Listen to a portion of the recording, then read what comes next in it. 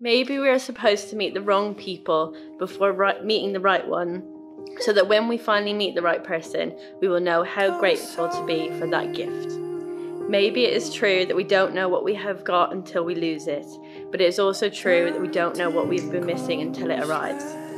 Maybe the happiest of people don't necessarily have the best of everything. They just make the most of everything that comes along their way. Maybe the best kind of love is the kind you can sit on a sofa together and never say a word, and then walk away feeling like it was the best conversation you've ever had.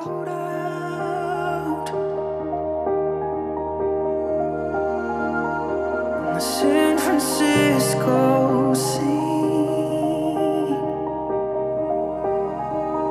yeah, I still feel you now, but you don't feel a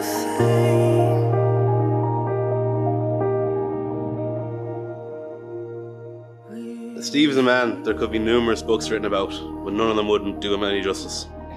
He was a fully grown man when making his Holy Communion, and his size really did benefit us all growing up, except when he would throw himself around a bit when you happened to be on the receiving end.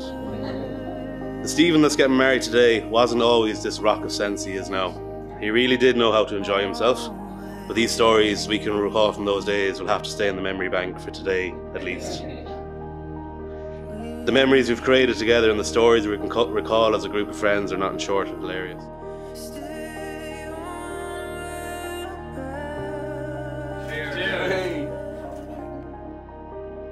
When it comes to Ellis, we're all in agreement on one thing. She really has great patience. She's a pleasure to be around, always bubbly and happy. If there was ever a girl that you'd pick to tame her gentle giant and put some manners on him, it'd be Ellis. I know I speak for all the lads when I say that we're happy to finally fob him off on her for the rest of his life. It's your problem now, Ellis. Before the night sets in, 'cause I don't wanna miss you if you come back again.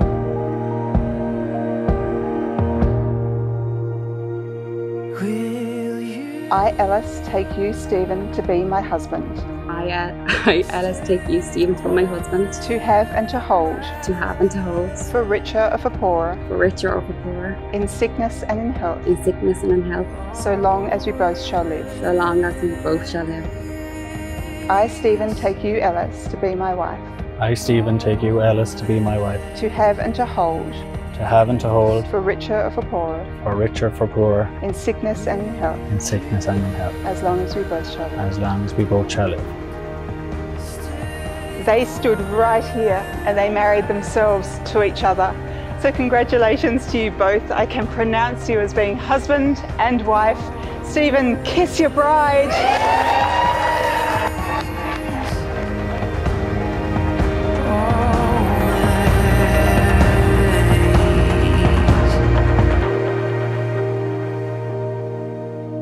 Will you stay up and run? Will you stay up and run?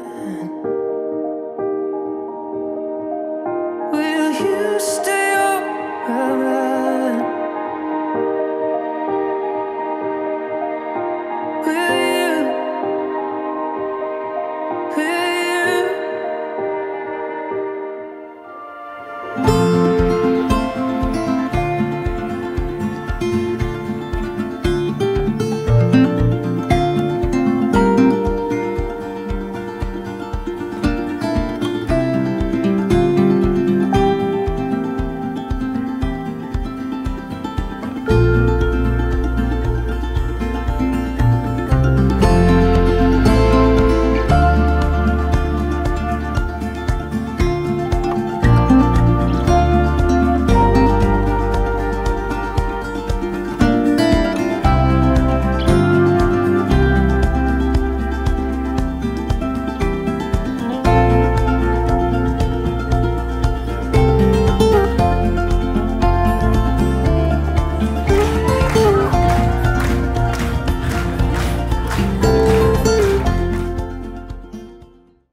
It was definitely love at first sight.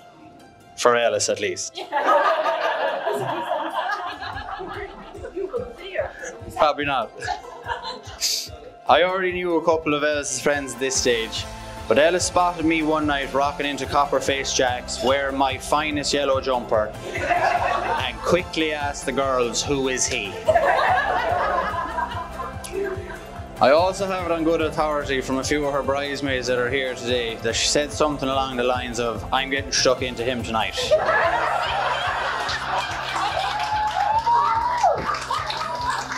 But sure, who could blame her either?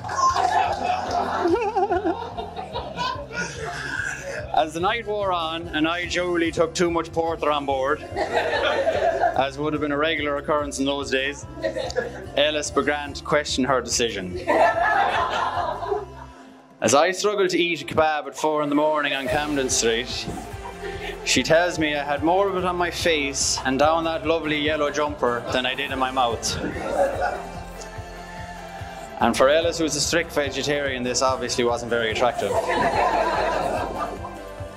Anyway, the girls very kindly dropped me back in their taxi to Wicklow that night, and Ellis found it somewhere in her heart to give me a second look despite her better judgment, by going out with me the following week, and the rest, as they say, is history.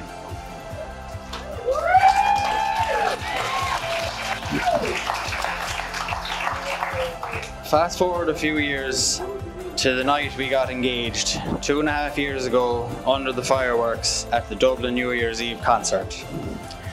She said yes, which was the object of the exercise. But she seemed genuinely shocked when I popped her the question, which surprised me at the time, if I'm honest, due to the heavy pressure she'd been putting me under for the past 18 months to produce a ring. Now let's be clear about it. This was no subtle hints being dropped into conversation. This was direct questioning of military grade. Not being one to feel the pressure, I kept her waiting a little while longer, but we both got what we wanted in the end. Saren, one of Ellis's bridesmaids today, nearly let the cat out of the bag that very same night when we randomly bumped into herself and Dylan on the street. We were having the chats, as you do, and then out of the blue, Saren too starts grilling me on when am I going to pop Ellis the question, not knowing that I had the ring in my pocket at that exact moment. Anyway, I weathered that late storm and I got the answer I was looking for when the clock struck 12. Ellis saying yes that night when I asked her to marry me has finally come to fruition today. It might have took a bit longer than we anticipated, but I think it was definitely worth the wait.